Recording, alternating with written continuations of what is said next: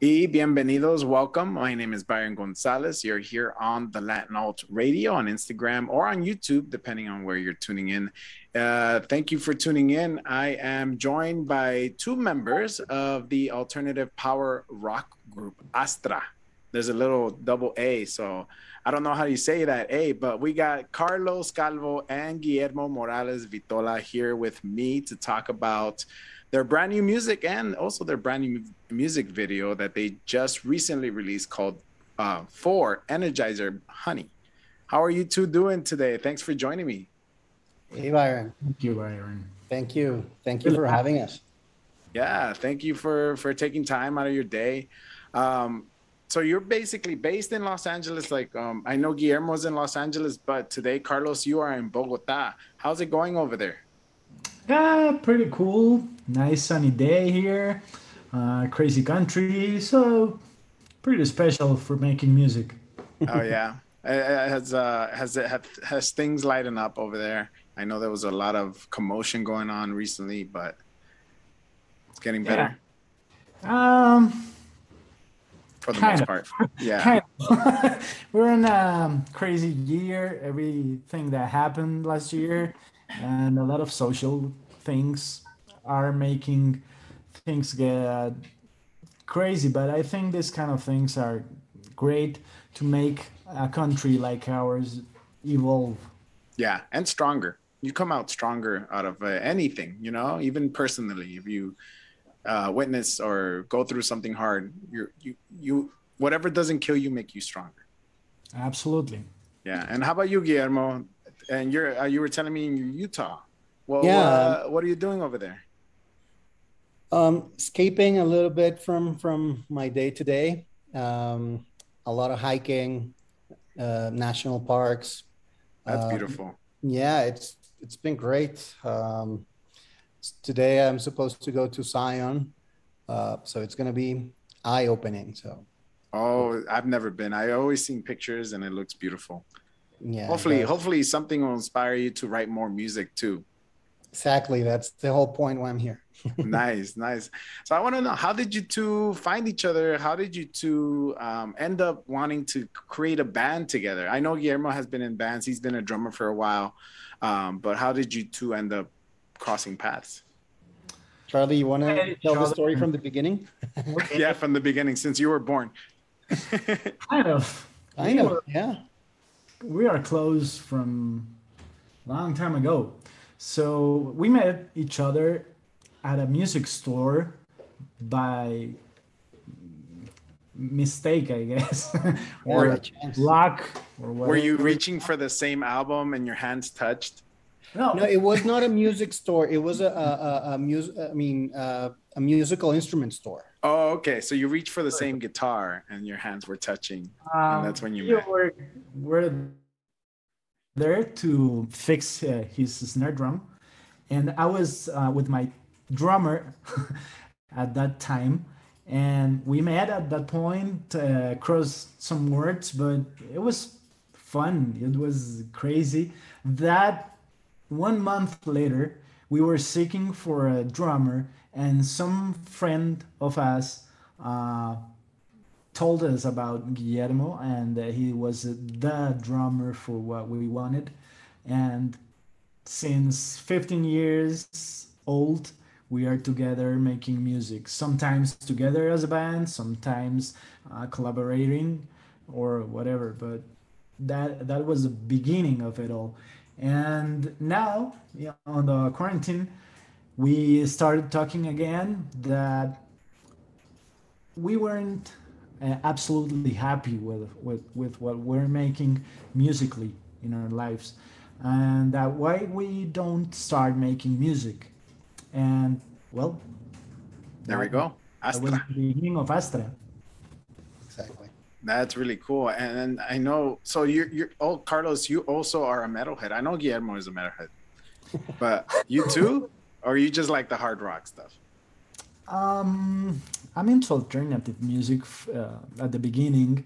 Then I got into clubs and electronic music. I guess what took me there was Nine Inch Nails, because they used a lot of these um, like techno based beats, the that led me to house music, to techno, to club music, and in other way to trip hop and all that stuff. And I have all that on my head. Okay, okay. And so kind of I can kind of sense that influence in this new band. Guillermo too. Are you also kind of in his realm of music? Is that where you get your influence too, or you're still kind of still big metalhead? Well, I think that I probably, I don't know if I would consider myself a metalhead.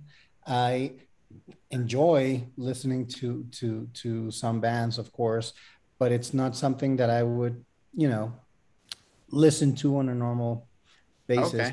Okay. However, if you told me, hey Guillermo, there's a concert of, I don't know, like whatever metal band, let's say Meshuggah is playing the Palladium. Hell yeah, I'm there. But I get even more excited by things like Hall and Oates. You know, I mean the classics, all the hits. Yeah. I would consider myself someone like as a pretty classical guy in terms of, you know, the, all the hits. For example, Okay. Led Zeppelin, the Beatles. But I gravitate also on the electronic realm as well. Uh, yeah, it's been a very big influence on me for a long time.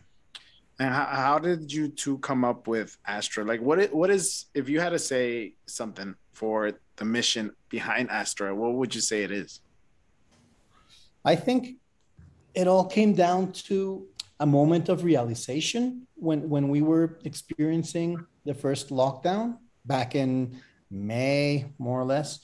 Um, I don't know if it happened to you, but you know, those first weeks were crazy, and you had the opportunity to actually pay attention to your surroundings and not be, I mean, not being so much self involved and more aware of, you know, there's more birds, there's, you know, different sounds, like nature came together, no traffic, no one went outside. Oh yeah, that was And great. it was great. I miss that.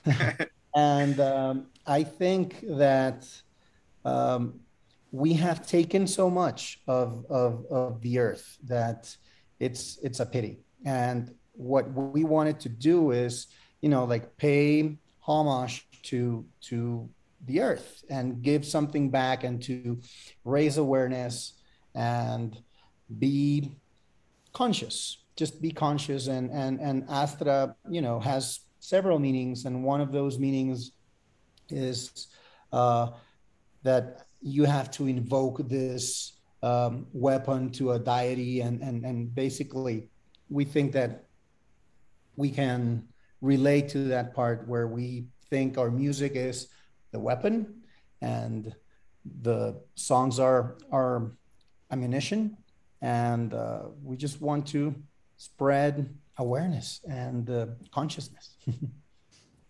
Well said. Well said. I think you can tell in some of the new. I mean, one of your songs is called "Fake News," so that also goes to show of how you want to like get across to people. You're kind of like political, but not political. You're more environmentalist, I guess, right?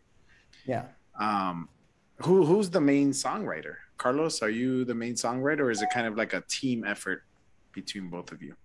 There's no main person here. We No. are creative minds.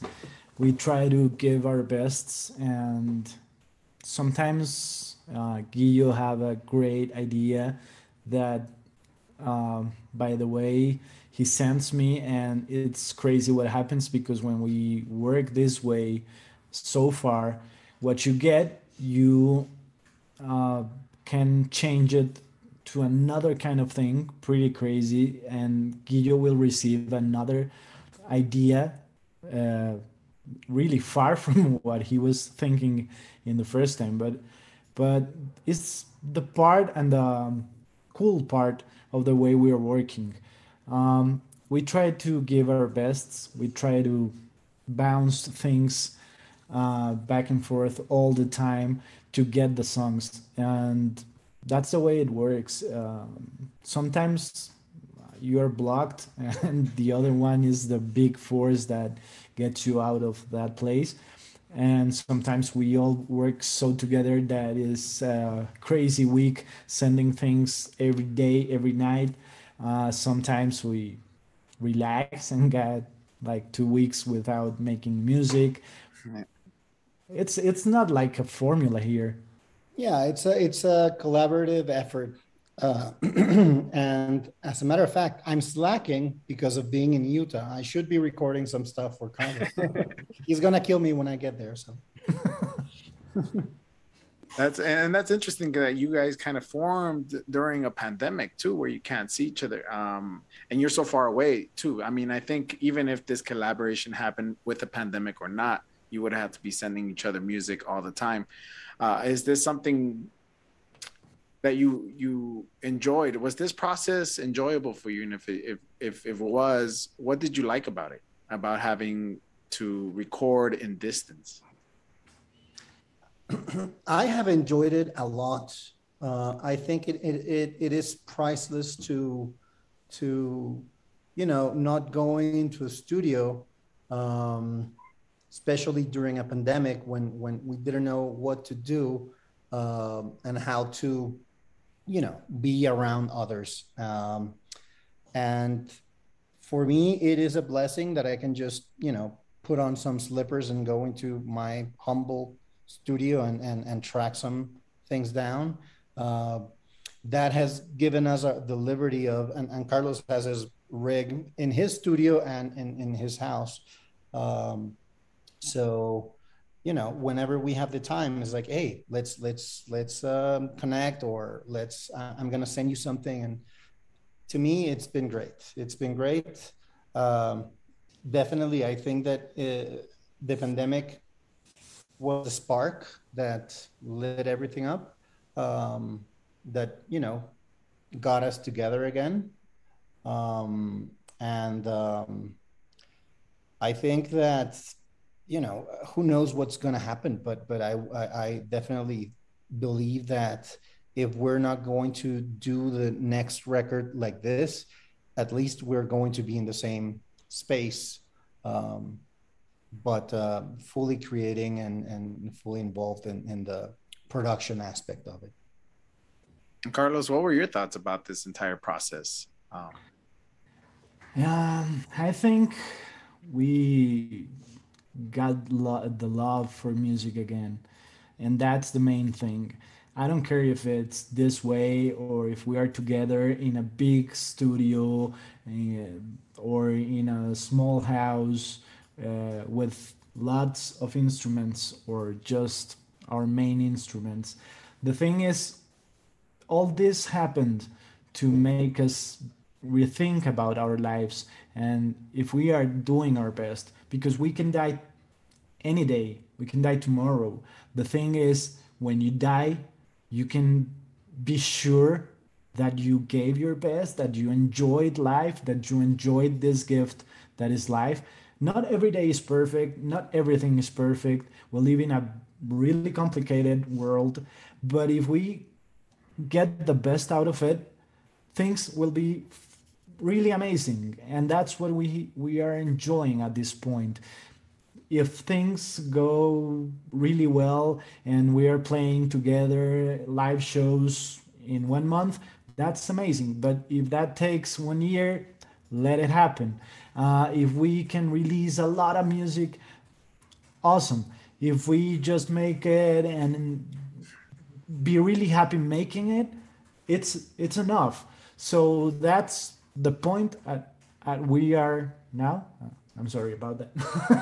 But I'm really happy of just making music and loving it again, because I was divorced with it for a really long time. I got to a point where I don't enjoy that, and I don't enjoy the didn't enjoy the the making music process and how people received it and give you a feedback.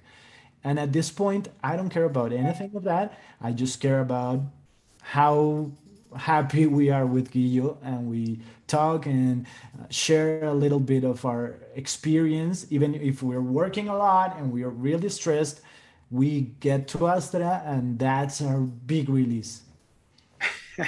And that's really cool. I mean, that goes to show Guillermo's a great person. I deal with him too during for normal work, and it just goes to show. And I'm happy that you were able to find your love again, because now you're making really good music, and that you're able to find somebody that it comes so easy, and that was able to just rekindle your love for music, because it can be hard to come back from that, especially during a pandemic. And it also goes to show, like, your love for music, your passion. Like so many other bands also released music during the pandemic, and it just helps you as an artist creative different ways to make that. And I think that is a beautiful thing, and that's why I love artists. That's why I love musicians, because they teach us that it can be possible, you know. I like that. Nice words, man. Yeah.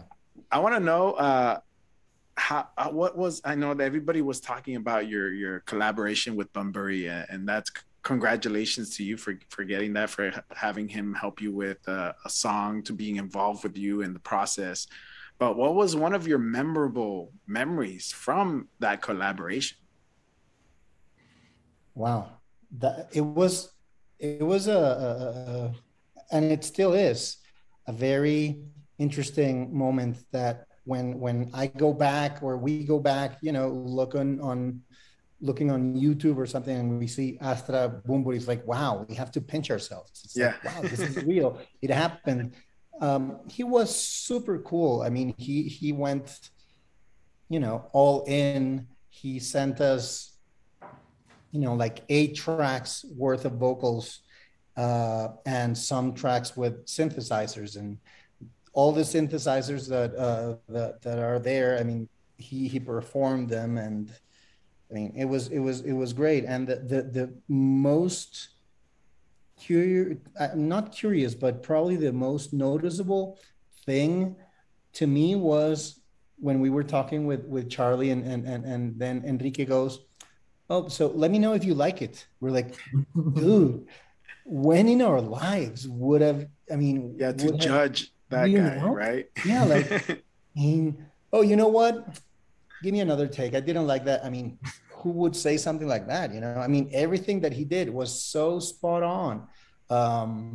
And it's been a while since he, you know, has been. I mean, last time he sung that way was, you know, probably like 3 records ago. He's in a different mood right now. And, wow, so he gifted you like this piece of him for the yeah, song. Yeah, it was really, really amazing, and we're super grateful, and forever will be. That's awesome. Congratulations again on that one. That was a really good song. I mean, your songs are really good. I love the hard rocking tunes that you guys provide. Thank you. I want to get into this music video, this lyric video, lyric video, same thing, because you incorporated both of them. You know, you see typical music, you see typical lyric videos, and it just shows like a standard background and the words. But you created a story here. I love that. Where did that come from? Where did this bunny persona come from? And what made you decide a bunny, you know, out of so many animals out there? It all started with the lyrics, talking about the Energizer bunny, the kind of word thing with the honey, the Energizer honey thing, and the bunny got there like in the clouds. And when we started talking about the video, it was a lyric video, but it was pretty simple, the idea at the first point. And we started talking, and then we got to make like a little story behind the video. And why don't we make the story and be the lyrics part of the video, making the graffitis or the whatever, or this bunny kind of person, crazy, watching the lyrics in his altered reality. And that led us to, why don't we make this bunny be like the B side of the bunny? Guillo has a story about Snow White in Disney, like so pretty, so princess, and then goes back backstage or something and started smoking and goes back. And it's like this kind of person that is the bunny for the shows or the whatever or his life, but his B side is like this crazy kind of drunk addict, crazy person that gets to these spots where he steals the skate or steals something from another person or just goes crazy and ends pretty how do you say that? Yeah, it just gets crazy. It goes off the walls eventually. Yeah. So that was the idea, and it got pretty fine, and all the colors, all the animations, Yeah. get it like this B movies style and all that stuff that enriches a lot of the video. Yeah, I like the fonts. Actually, I'm a big font person, so I really like the fonts. It's always really hard to find the perfect font, and you guys found a few for it, which was really cool. Yeah, it was nice. Were you guys involved in the filming? Were you guys on set, or you just kind of had to like let the director just take it away? We let them do their thing. At some point, they were having, Colombia and especially Bogota, in the tropics, it rains a lot, and they were a little bit behind, and they said, well, we can't go outside because it's raining so much. And the guy that's doing the bunny got, I don't know what happened to him, but at some point, Carlos said, you know what, I'll do it. So Carlos almost was the bunny. But no, we talked about the idea and we developed it with them, but we just let them do their thing. That's cool. That's good that you put the trust in them. And so this was filmed in Bogota. Yes. Cool. Now I know a little bit more behind it. I was like, where is this place? It kind of doesn't look like LA, but nah, that's curious. Bogota. Yeah. That's wonderful. Yeah. I have a few more questions for you, a little more personal, but it helps me to know who you guys really are. I want to know, what was an album that you couldn't stop listening to when you were little? Oof. If you had to choose one album. Kill 'Em All. Kill 'Em All? It was It was a good one. An opening album for my metal part. It's funny. I was going to say Metallica as well. I was going to say Ride the Lightning. Nice. They're good choices. Yeah. And did you see the new Black Album anniversary that they're doing? Yeah. Y'all should make an unofficial cover for it. Yeah. We should do one song that I've always liked, but it's not their song. It's a Killing Jokes song. It appears in Garage Days. The Weight. That's a Killing Joke song, but Metallica's version is just great. It's much better. I want to know, what is one of the first concerts you ever went to?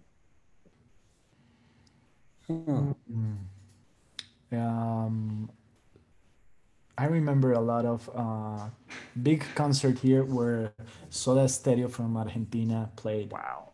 And being there watching Gustavo Cerati was amazing for me at that point.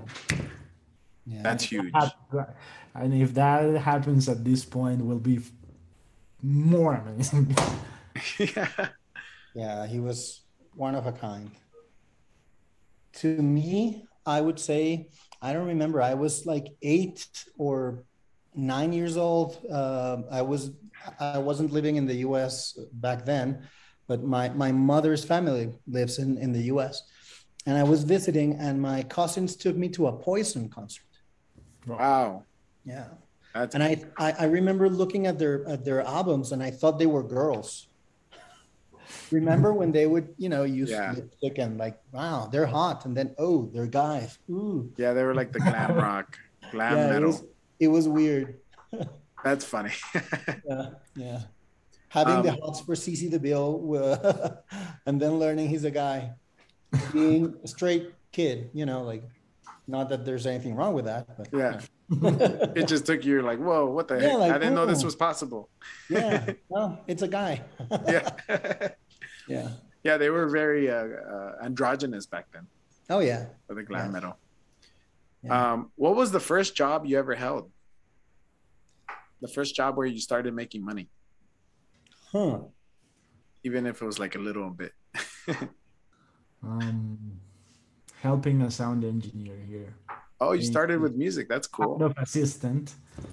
He was a drummer that we admired a lot at the point, and he took me to be his assistant engineer in some concerts. That's wow. As a first job. Yeah, that's why lucky. I into all the sound engineer stuff. That's super cool.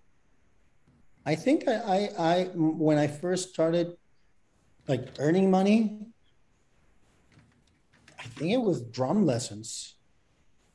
But that wasn't like a real job, I mean, it is a job if you're getting money. Yeah, but without the responsibility, that's more like of an entrepreneurship or something.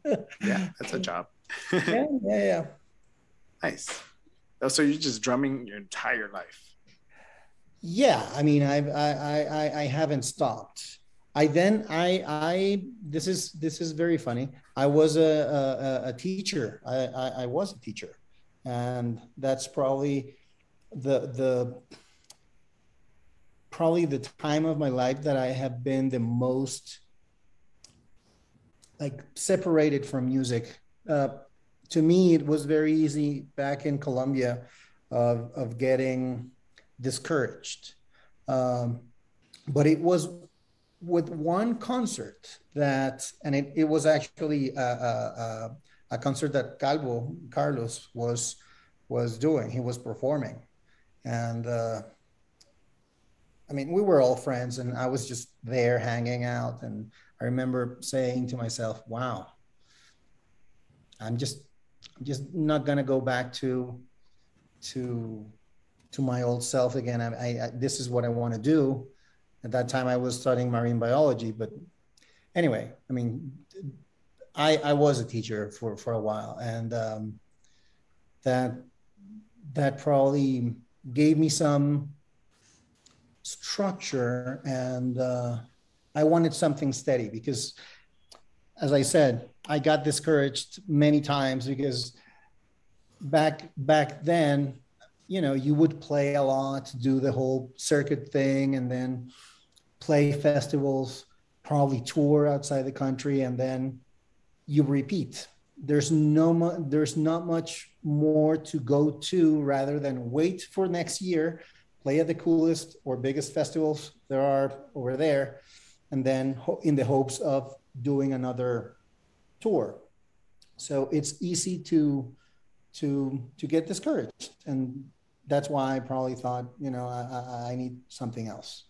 But, wow, that's a complete turnaround from being a professor for like a marine biology into music, your passion. That's cool. Yeah, that's weird. It's weird, but very cool that you were able to like center yourself, and you're like, I got to go for my dreams. Yeah, absolutely. It was during sound check. I remember Charlie was playing with Daniel, who now lives in Spain, and he also is in the music industry. And he had a friend of ours his name is John, and he now lives in Florida. And I remember I was like drum teching, and but we were teenagers, so we were like hanging out. I wasn't calling it, I'm the drum tech, And while I was doing that, that's when it hit me. I said, this is what I want to do for the rest of my life. Nice. That's awesome.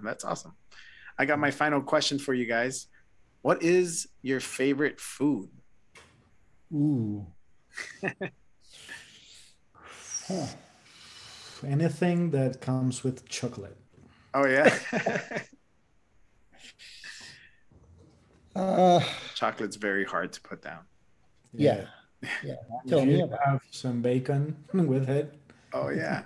it's addictive. Yeah. Chocolate pancakes, chocolate waffles, Nutella. Chocolate everything. Yeah. Oh my God. Chocolate mousse with more chocolate. With Asian. I don't know. I think that my favorite food, and this is, I mean, you're going to say that this is a cliche, but I would say Italian food's my favorite. But I mean, I have a very, very sweet spot for Thai. I mean, I am gaga over yellow curry. Okay. That's just ridiculous. I mean, I can eat that every day. That's funny. You know, I asked Natalia Laforcade the same thing, and she loves Thai food. Yeah. She can't live with Thai food. Yeah, it's ridiculous. And in LA, you know, man, I mean, we have so many good options. And Yeah, it's a intense, great Thai population out here. yeah, That's cool. Well, hey guys, thank you again for joining me. Thank you for giving. Oh, what's up, Guillermo? What's your favorite food, man? Mine? Yeah. Fridays when I can, I go for sushi or aguachiles or ceviche. Any seafood is like my favorite. Cool. Yeah. Seafood, hands down.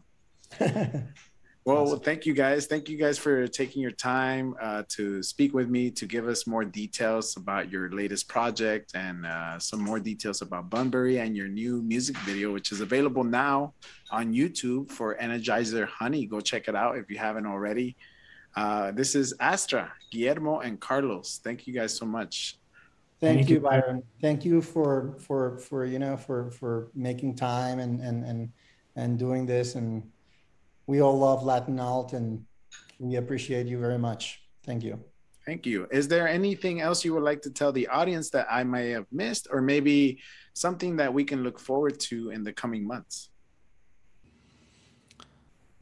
Carlos visit to LA. We're gonna hang out.